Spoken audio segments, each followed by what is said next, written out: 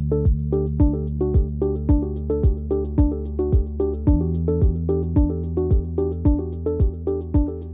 this example, I'm going to show how the Human Factors Risk Manager software is used to analyse a medical task, and it will also serve to illustrate how the process can be used to analyse medical device use errors.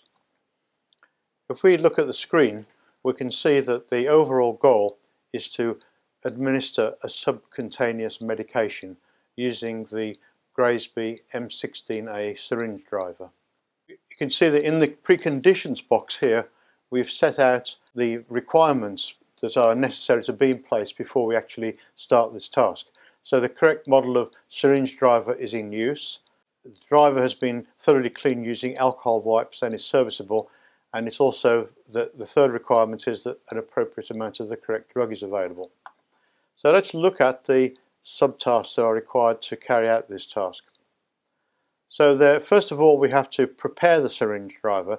This and the next two subtasks are carried out by nurse number 1.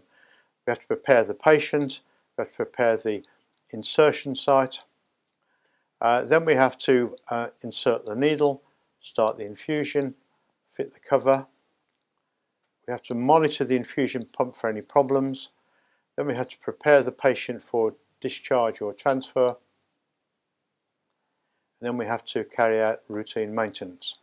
So those various subtasks all have to be carried out in order for the overall objective of the task to be achieved, which is to administer the subcutaneous medication. In this case, the plan is quite complicated, so we do steps 1 to 6 in order. After step 6, we do 7, which is monitor the infusion pump for problems at least every 4 hours.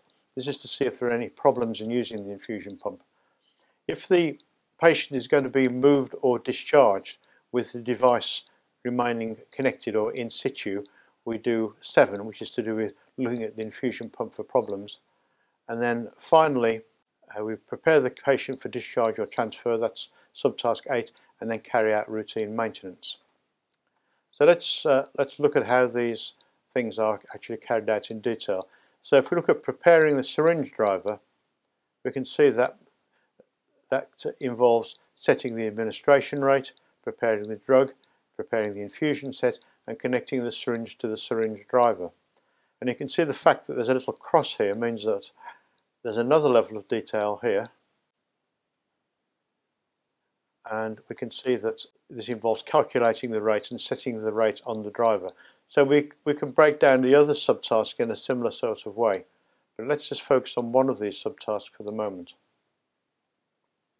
For this subtask, which is set the administration rate, if we look at the risks that might be involved, we can see that calculating the rate and setting the rate on the syringe driver are quite safety critical, in that if we get the rate wrong, we make an incorrect calculation about the rate at which the drug is to be administered, or if we set the rate on the driver incorrectly, we could have a big problem.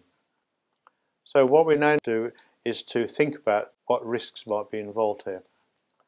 If we click here, we can see that in addition to the structure of the task in graphical format, we can see the same thing down here in the so-called data grid in text format.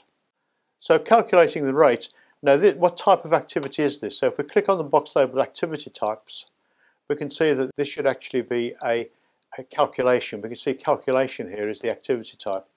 So calculation has certain types of errors associated with it. We look at what those errors could be. Failure mode could be calculation performed incorrectly. So the error description in that case is that the rate is miscalculated. The consequence of that is that the wrong amount of drug is given. And then what type of error risk control measures are available? Well, basically later on at step 7 we might see that there is in fact a problem. And so this whole process enables us to identify a potential failure there. If we wanted to, another way of analysing this is to add a box here which looks at 2 different types of calculation failure. If I click on that box and then right click here on failure types, failure modes, we can see that here we have calculation omitted is one failure mode. So we could also have that the calculation is performed incorrectly. So it's possible to have two different failure modes there. That information is recorded in the data grid there automatically, and we can see we can carry out our error description, a consequence type, we can look at the risk control measures that are in place, and so on. So once we've completed the task analysis of the whole task and identified the failures, we can convert the whole thing into an instruction for use. If we go into here and say create step-by-step procedure from the template, I'm going to add a sign-off column.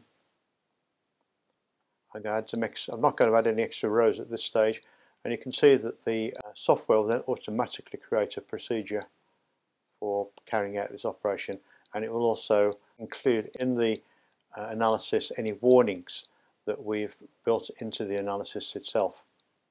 So this is a very sort of structured procedure that's broken down in the same way as the original task analysis. So not only do we get a graphical analysis, but we also get a procedure generated automatically. And finally, if we want to make a record of our work, we can just create a report. If we could do this in, let's say, in Word format, it's asking us how many of these columns we want to show.